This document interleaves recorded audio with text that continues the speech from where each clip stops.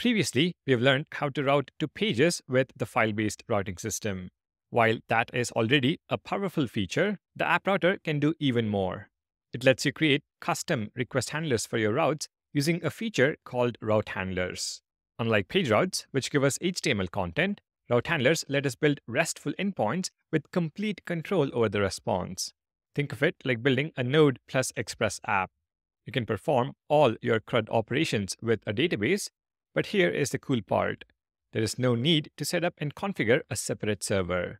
Next.js gives you everything right out of the box. Route handlers are great when making external API requests as well. For example, if you're building an application that needs to talk to third-party services, route handlers are perfect for that. Since they run server-side, your sensitive information, like private keys, stays secure and never reaches the browser. If you're coming from Pages router, you can think of route handlers as API routes. Next.js supports get, post, put, patch, delete, head, and options. If an unsupported method is called, Next.js will return a 405 method not allowed response.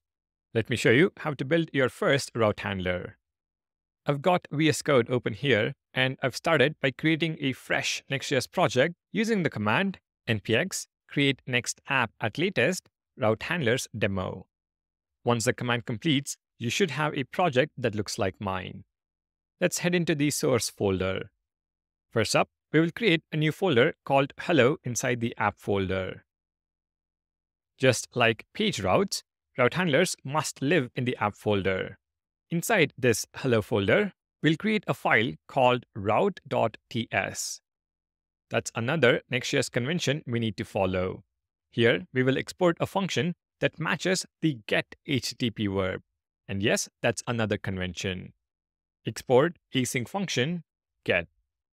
We'll keep this simple and return a plain text response. Return new response, hello world. We're using the standard JavaScript response object here to handle our incoming request. We return a new response with hello world as text. In the browser, navigate to localhost 3000/hello, and you will see our text response, hello world. And just like that, we've got our first route handler up and running.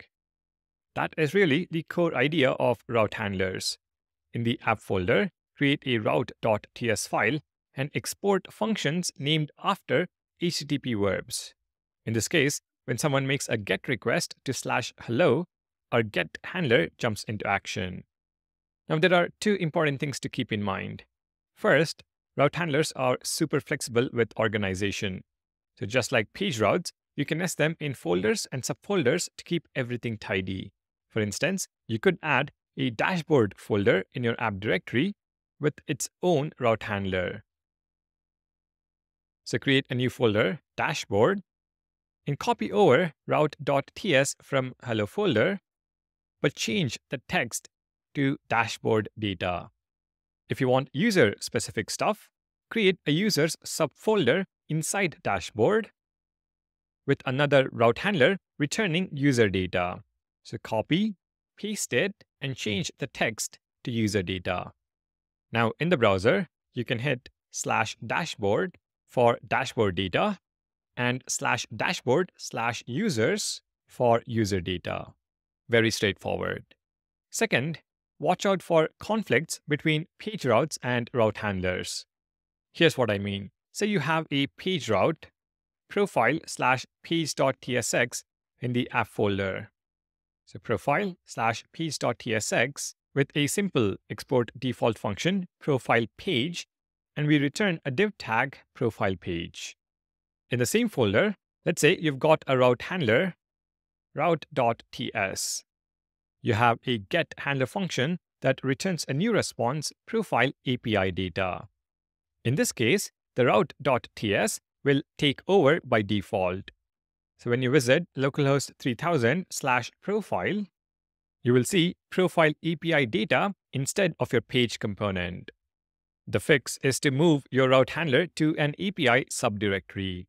So within profile folder, create an API folder and move route.ts within that folder. So profile/route.ts becomes profile/API/route.ts. Now you can have both your page at /profile and your API at /profile/API. To summarize, route handlers allow you to create custom request handlers for a given route. They are defined in a route.js or route.ts file inside the app directory. A route.ts file at the same route segment level as page.tsx will result in a conflict and the page will not be served. The route handler will handle the request.